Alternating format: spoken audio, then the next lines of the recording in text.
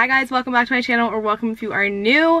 Today I am so ridiculously excited because we are doing a car tour of a new car that I just got. So if you are new around here, you probably don't know, but I had a VW Beetle. It was the 2015 one, and it was my first car. I loved that car. It was great. I'm just lucky to have had a car in the first place. My parents got it for me, and I'm just extremely grateful and fortunate to have a car in the first place. But I had had that car for about 4 years, more than that, probably about 5 years now actually. And if you don't know, I'm graduating from college in a couple of months. I'm graduating this spring, so my graduation present from my parents was a new car. Again, I am so fortunate, I'm so grateful and thankful, and I know how privileged and lucky I am, so I just want to make that very clear. But it was my graduation present, so I got a new car. I've been talking to my dad for a while about what I kind of was interested in, and of course I would just be thankful to get any car, but he wanted to know what I was interested in. I wanted to stick with a VW just because I feel like they're really reliable, and I feel like the maintenance is also something that is doable and you're able to keep up with it because it's not super duper expensive.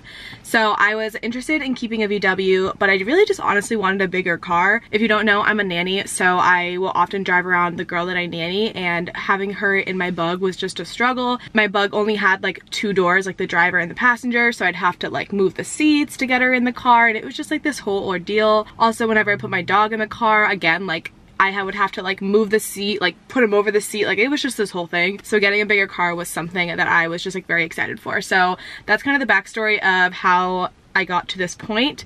But now I am going to just actually show you the car, because it's probably what you're here for. Oh, I haven't even told you what type of car I got. Oh my god, am I okay? I got a 2020 Volkswagen Atlas Crossport SEL. So it is kind of like a cross between the Atlas and the Tiguan, if you're familiar with the SUVs of Volkswagen. It's definitely a big car. It has 2 rows and a giant trunk, as you'll see in a few minutes. So it's a big upgrade from my small little Bug to this car, and it's something that I'm definitely still getting used to with driving and just even parking. I'm always scared that I'm gonna hit something, but I'm being very careful. But that's the car I have, and I love it. I am so in love with it. I've had it for about a week now, but I wanted to wait to film this video until I was a little bit more used to it and I actually knew what I was gonna be talking about. So I've blabbed enough. I think I should just show you everything now, and let's get into it. So this is what you see when you first open the door. It might be windy, so I'm gonna close the door in just a second, but just wanted to give a little overview of what you see. Once you get in the car, on the driver's side door, you have just your unlock and lock buttons, and then you have the controls for all the windows, the window locks, and the rear view mirrors. Down here, there is a little bit of a cubby type thing, and then there's also the trunk open button, whatever it's called. Then when you come to the dashboard area, over here you have a little kind of almost hidden little compartment. I just have chapstick and gum. My Bug had a compartment that was just like this, and it's so handy. I actually love this little area over here. And then you also have your light controls. Then we move over here to what is a virtual dashboard. I'm sorry, there's fingerprints and dust and stuff. It's clean, it just is because the sun is on it. But I'm obsessed with this. I did not definitely have this before in my old car, and this is just so nice. You have controls over here on the steering wheel, so you can move the screen using these buttons, and you can basically control everything in your car right from these buttons. So for these buttons, these are the buttons to actually move the controls. You have a heated steering wheel, which, let me just say, a heated steering wheel is amazing. I'm obsessed with it. You also can change how the screen looks with this view button.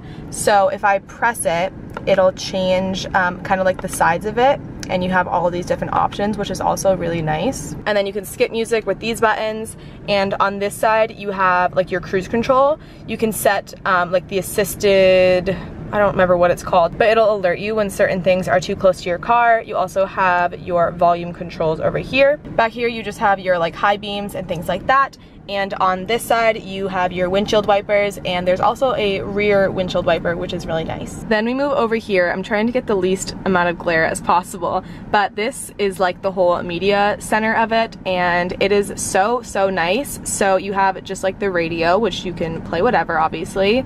Then you have media, so you can do Bluetooth with this car. You have phone, so you can connect your favorite contacts, which is what I did. And then you can also do voice control, which I'm not gonna press because it'll ask me what I want. but you can have it go to a certain address, you can have it call people, all that type of stuff. Then on this side, you have your nav. I'm not gonna press it because it will show my location and I am parked outside my apartment, but it's just a standard navigation. It's really nice, and I didn't have a navigation in my old car. I always used my phone. So having a built-in navigation is so nice, and I just love being able to actually be hands-free. And then you also have Apple CarPlay, so you can do maps, your music, your texts. You also can do podcasts, Zoom, basically everything on here. It's kind of just like a mini tablet in your car, which is really nice. So I can choose to do maps through Apple Maps, Google Maps, or from the nav in my car. So that's a really convenient option to have, and I love that. And then down here we just have car, which is just like all of your like settings and things like that. You can just check to make sure your car is working fine, there's nothing wrong with it. And then menu is just like, you can just move back and forth between everything. So that's all right here. Another nice thing is there's climate control in the car, so I can control the AC right from this touchscreen, which moves me into this next portion. So these are all the controls for the climate in the car. There are heated seats, which I love. I'm such a big fan of heated seats. And then there's also just this, you can control the temperature. This is the power of the AC, so I usually just have it on auto. It probably just got loud, sorry. You can press sync or unpress it. So if I unpress it, then this side of the car, like the passenger seat, can control what temperature they want. And if I want them to do the same, I can just press sync. Here I have my hazards, and then this button turns the auto shut off.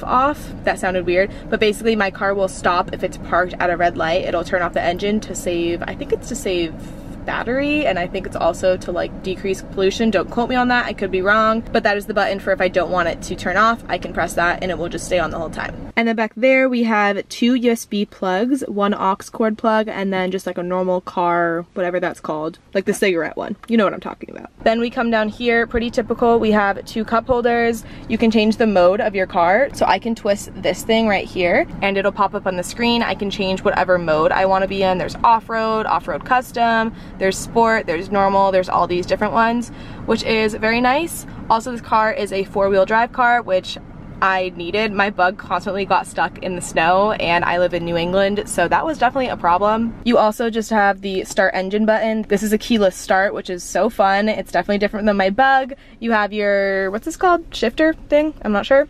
And then you have your emergency brake, and this is park assist. So if I click this, I have a backup camera, it'll pop up, and you have all these different options for how you want to be assisted. So there's like parallel parking, just like a perpendicular park, which is like a normal one. You can attach a trailer to the back, or like whatever you want to the back. Mine actually came with a, what's it called, like trailer hitch thing. And then there's also like this wider lens to see if people are coming behind you. Up here it will get orange if it gets too close, and it'll beep at you, so you kind of have a warning if you're getting too close to something. Then as we move over here, we just have like this little compartment. I have like my wallet, my sunglasses, I have wipes for my dog, some gum, just like typical things in there, but it's really big, so it's nice to have that much storage.